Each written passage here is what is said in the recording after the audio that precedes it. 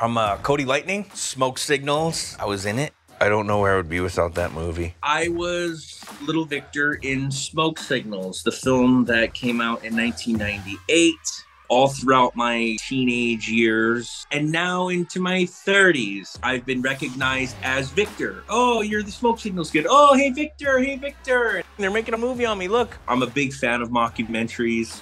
I just felt the mockumentary camera floating style was the best for it. With the script, I made sure that everyone knew it was just guideline.